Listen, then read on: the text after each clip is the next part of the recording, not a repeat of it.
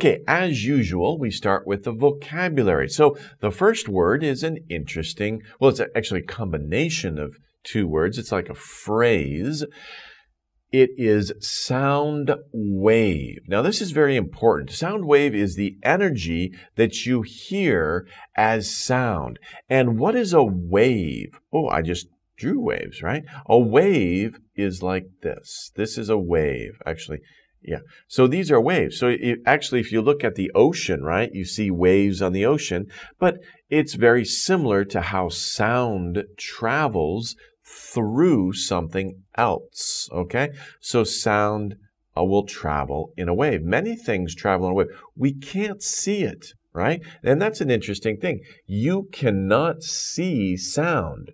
I mean, maybe you can capture images of sound on a computer or with, some recording instruments, but we cannot see with our eyes. We cannot see sound, but it travels in a wave. And this is important because as waves pass through different objects or different types of objects, it might slow down or speed up, and that's important. We'll talk about that. So sound wave, and the sound, if you think about it, sound is just energy.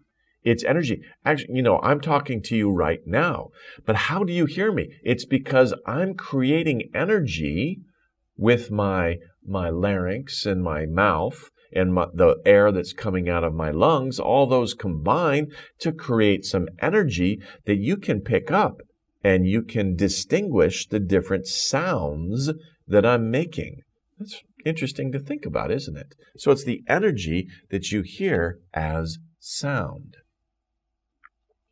Next, we have echo. I'm sure you've had fun, right? Echoes are kind of interesting. They're fun to play with. And echo is a sound that is heard again, right? You hear it again and again and again. Okay, that's an echo after it has reflected off a surface. So, right, that's interesting because we're coming back to the sound wave. So energy traveling as a wave, it hits something, right?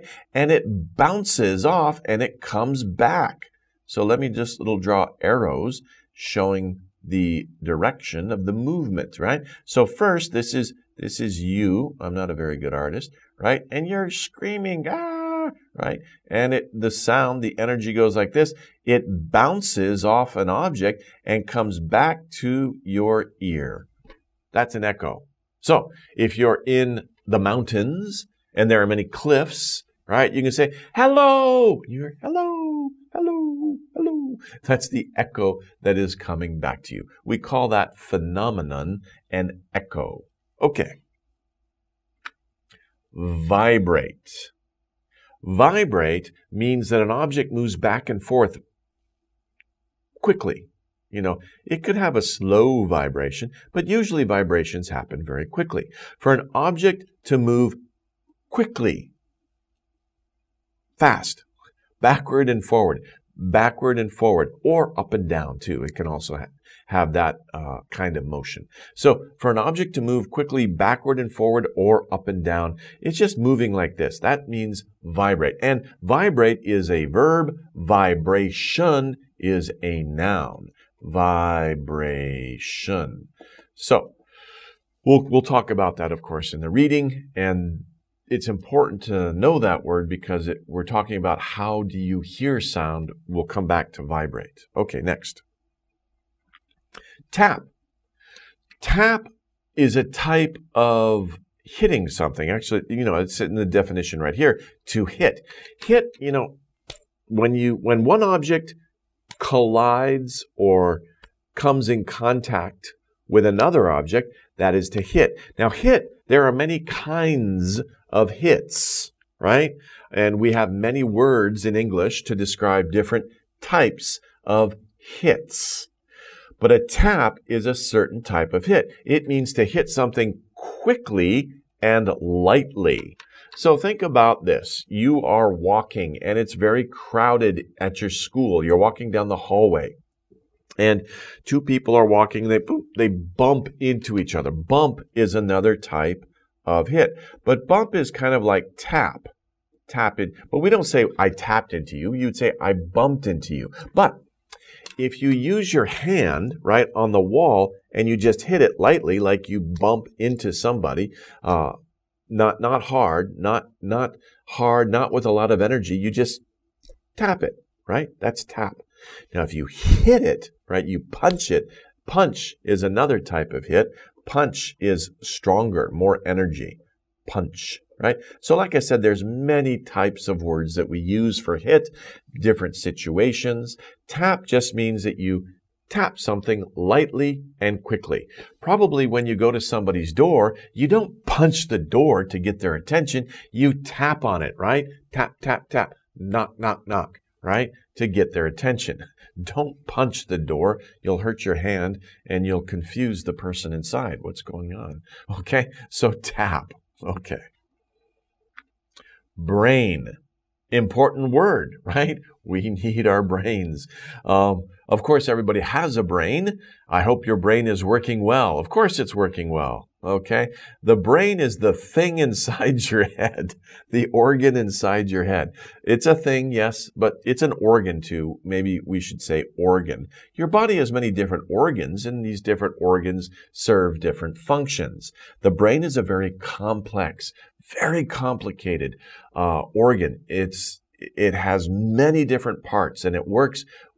Scientists still don't fully understand how the brain works, how it grows, how it develops. It's a very, very mysterious but interesting and challenging to study organ in your body that does a specific thing. What does it do? It controls your body. That's one of the things that it does. It controls the motion of your body. It controls your breathing. It controls many functions of your body that you need to live, but you also use your brain to think and to read and to imagine, right? So the brain, like I said, is a very complex organ that does many, many different things, okay? But it also is very important when we're talking about sound. Next, we have eardrum. Did you know you have a drum inside your ear? Yes, there is. Okay? The eardrum is the thing in your ear that vibrates, right? Just like the top of a drum. If you have a drum at home, or you know, you've seen drums before, or maybe you play a drum at school, a drum is like a box, like a circular box, and it has a thin skin of something on top. It's stretched very tight, and if you tap it, it makes a sound. Well, that skin or that fabric or whatever it is, that's also inside your ear, both your ears. And when sound hits it, it vibrates. And that vibration is what your brain picks up. And your brain interprets that vibration as sound. And that's how you are understanding what I'm saying right now. So eardrum, it's very important. Our eardrums can be fragile. So be careful about listening to very loud sounds, very big sounds, because your eardrum can actually be damaged. So be careful. Don't listen to music that's very loud. Be careful around very loud sounds. Sometimes you might want to wear protection for your ears to protect your eardrums. Next, we have clap. If you've gone to a movie or usually a play, or there's a live event in front of you, some people are playing music, or maybe even just reading a poem. Somebody does something that you like, you hit your hands together. You don't tap your hands, that's odd. You hit your hands together and you make a sound. Yay! That's to clap. And if many people do it together, that means that everybody is showing their appreciation. Good job. You've done a great job. Okay? So those are our words for the lesson.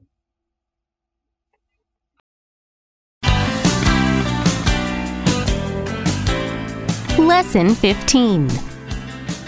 Sound waves.